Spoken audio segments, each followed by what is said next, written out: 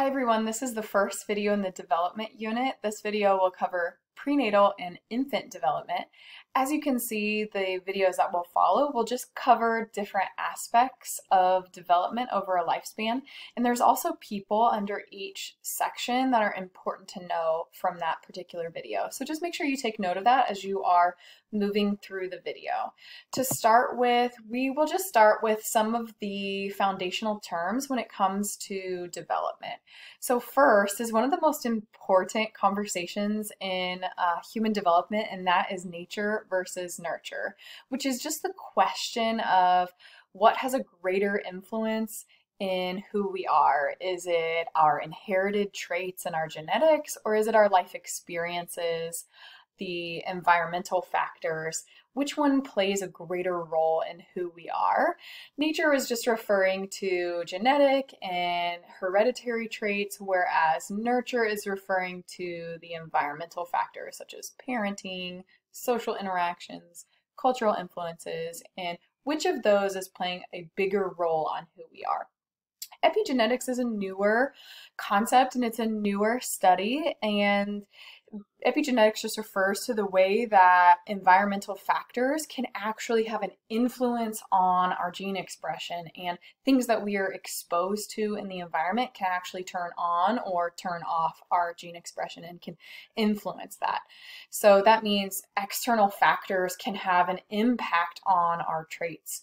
So that's something that is a newer development in psychological understanding of our development. The last term on here is maturation, which is just a fancy way of saying maturing over time, and it's just another term for development. Maturation just is the biological growth process and development. So it's just another one of those terms that means development.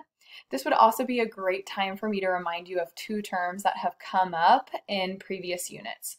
That is longitudinal studies and cross-sectional studies. So with development in particular, if we're studying a lifespan, we could use a longitudinal study or a cross-sectional study. A longitudinal study would be a study where you would watch and observe someone over a long period of time, possibly even decades. That would be a really long study, and that's, for me, easy to remember. Longitudinal is a long study.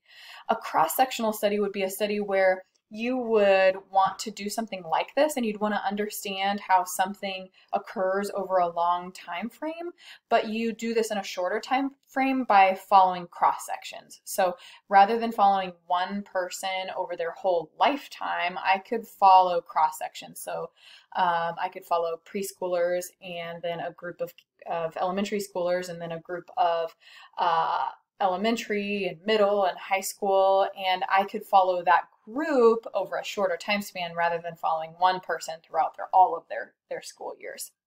So those are some things just to keep in mind. If a term or concept comes up in multiple units, you might just want to make sure that you refresh yourself on that, because that could be an important term to know for the test. Next is prenatal development and the stages of prenatal development. So these are terms typically that students are less familiar with, which are the 3 stages of prenatal development. So you might just try to come up with a tool to help yourself remember the stages. The first one is a zygote, and zygote is the very first stage of prenatal development, and this occurs within the first 2 weeks. So this is rapid cell division. After 2 weeks, the zygote becomes an embryo, and an embryo is the second stage of development. This is from 2 weeks to about 2 months, and this is the stage where organs begin to develop and the heart starts to beat. The next is the fetus, and this is the final stage of development. This is where we're seeing the embryo move into the final stages. So 9 weeks all the way to birth would be considered a fetus. And you can also see we've got a larger picture right here, which helps us better understand this term called the placenta.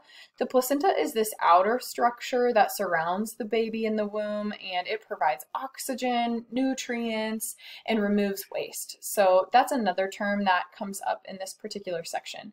Something else you need to be aware of is the term teratogen. A teratogen is anything that can negatively impact the prenatal development.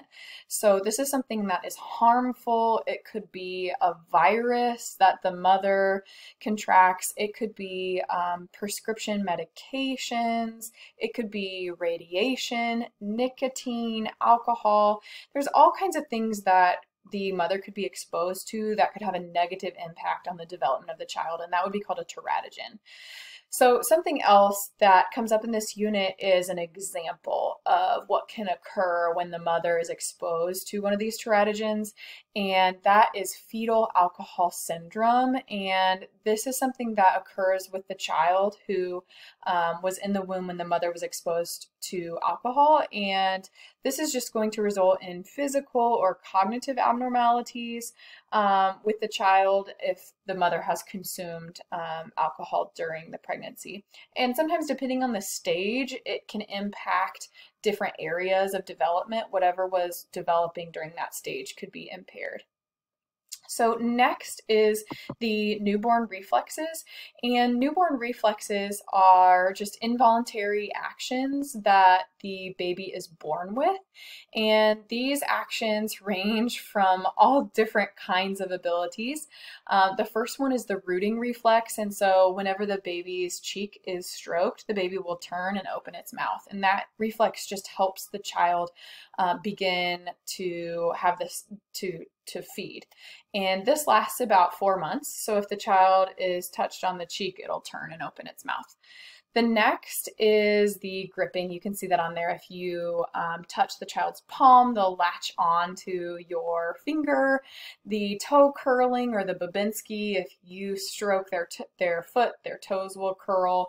The Moro, or the startle reflex, is just a reflex that happens when a loud sound or a movement occurs and the baby throws its arms and its head back. And this reflex lasts till they're about 2 months old. The next you can see is this neck flex, where it kind of like turns and stretches. This lasts really several months, until they're about 5 months old. And all of these reflexes, what they're doing is typically they are either leading to either help the child, either grasp their mother, to start with the feeding process. One that's not on here is the sucking, and sucking is a reflex that the baby is also born with to allow for the feeding process. Next is something that is called critical periods, and critical periods are a time where a child is really sensitive to learning or acquiring or developing some kind of skill, and they need to be exposed to that stimulus during that sensitive time. So one of these is imprinting, and this is an animal critical period, and this is something that was studied by Konrad Lorenz, and you can see him there with his geese and his ducks, and what he learned was within the first 24 hours of a little duckling or gosling's birth, whatever the first thing that they see, they attach to as their mother. And so he learned that these ducks and geese would attach to him if he was the first thing that they saw. The next is Genie. Genie is an example of a case study. A case study is a situation where you learn from one person or one animal, and then you can project that information onto a greater population, and you can make the inference that what happened to this person will occur in another population of people. Now, we're not going to replicate this. Case studies are typically not able to be replicated, and with Genie, this is a great example of something that would not be replicated.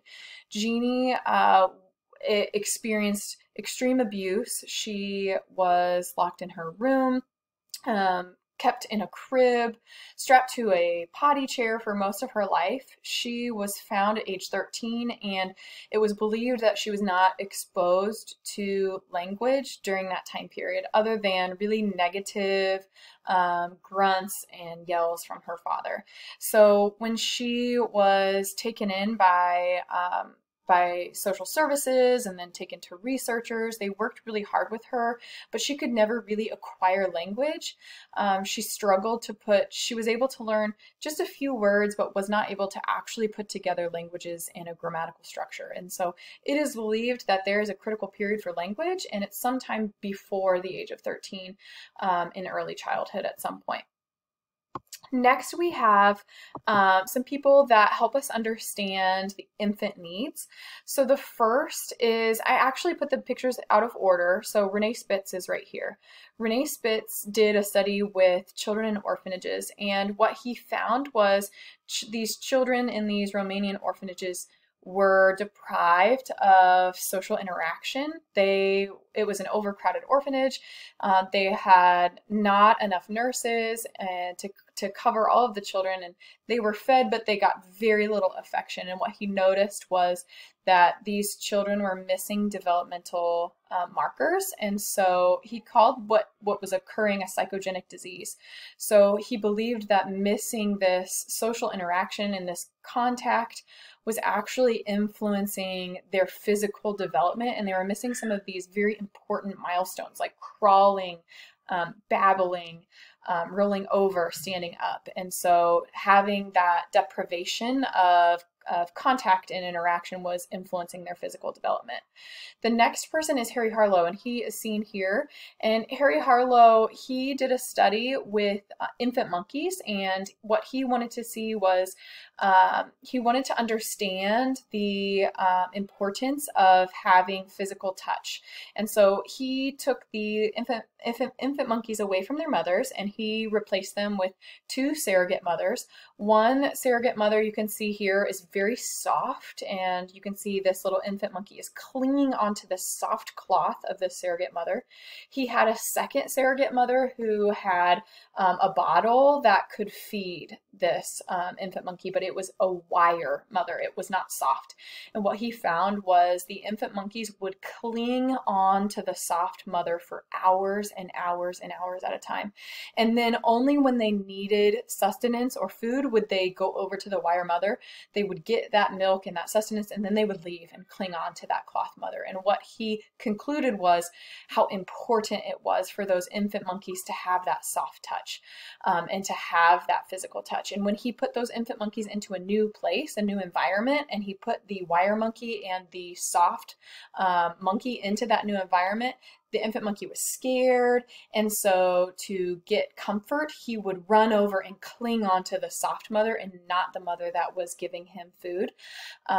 And that's where he got that security, was from that touch. And what we learn, even with human babies, is how important it is to have physical touch. When a baby is born, they will have the mother hold, or even the father, whoever is available, hold skin-to-skin contact, that newborn baby, so that newborn baby can have that contact with the mother. The next is Mary Ainsworth, and Mary Ainsworth studied attachment and how important an emotional attachment was between an infant and a caregiver. And she devised a situation called the strange situation to see what an infant's attachment was, or a child's attachment was, to their mother. So the strange situation was an experimental situation to determine what type of attachment the child had with its caregiver. So you can see here is the strange situation, here is the mother, here is the child, and here is a stranger. So a typical child with a secure attachment would be feel comforted knowing that their mother was in this room with them in this strange environment. They'd use the mother as a secure base. They might even go over and touch the mother just for that comfort and then go back to play. They would be a little uneased with this stranger in the room, but the mother would give comfort to that child. That would be a child with a secure attachment to their mother. So the way the situation would work would be Mary Ainsworth, you can see her here in the picture, she would instruct the mother to leave the room. And so the child would be with a stranger in the room. Naturally, this would cause stranger anxiety. Stranger anxiety occurs around 8 months of age, where a child is very anxious around strangers. So this would be really natural for the child to be upset when the mother left the room. Now, really what Mary Ainsworth was concerned about was what happened when the mother returned. So a baby with a secure attachment would be comforted and happy when the mother returned. They would get over the distress because the mother returned. A child with an insecure attachment, when the mother would come into the room, they would not be comforted. They would be avoidant and frustrated, and they might try to punish the mother by pouting and looking away. And so this was really characteristic in finding out if there was a secure or insecure attachment between the mother and the caregiver. Guys, I'm out of time. I hope that